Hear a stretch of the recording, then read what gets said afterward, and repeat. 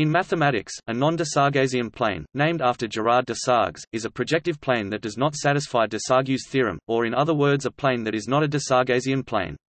The theorem of Desargues is valid in all projective spaces of dimension not 2, that is, all the classical projective geometries over a field or division ring, but David Hilbert found that some projective planes do not satisfy it. Understanding of these examples is not complete, in the current state of knowledge.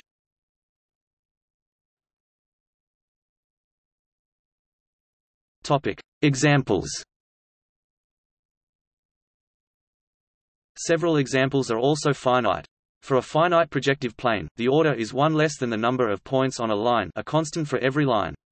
Some of the known examples of non-Desarguesian planes include the Moulton plane. Every projective plane of order at most 8 is Desarguesian, but there are 3 non-Desarguesian examples of order 9, each with 91 points and 91 lines. Hughes planes.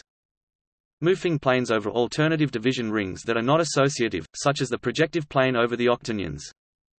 Hall planes. André planes.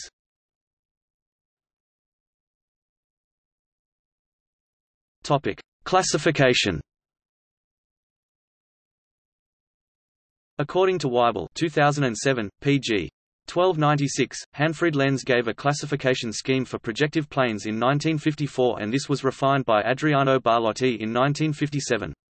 This classification scheme is based on the types of point-line transitivity permitted by the collineation group of the plane and is known as the Lenz-Barlotti classification of projective planes.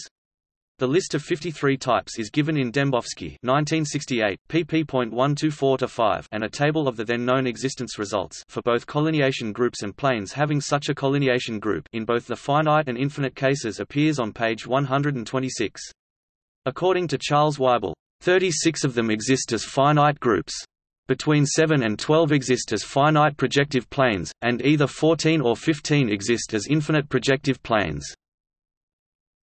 Other classification schemes exist. One of the simplest is based on the type of planar ternary ring (PTR), which can be used to coordinatize the projective plane. The types are fields, skew fields, alternative division rings, semifields, nearfields, right nearfields, quasifields and right quasifields.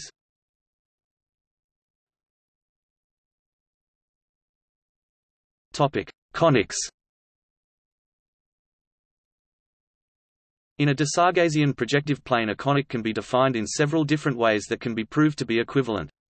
In non-Desarguesian planes these proofs are no longer valid and the different definitions can give rise to non-equivalent objects. Theodore G. Ostrom had suggested the name conicoid for these conic-like figures but did not provide a formal definition and the term does not seem to be widely used. There are several ways that conics can be defined in Desarguesian planes.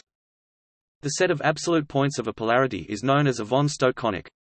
If the plane is defined over a field of characteristic 2, only degenerate conics are obtained.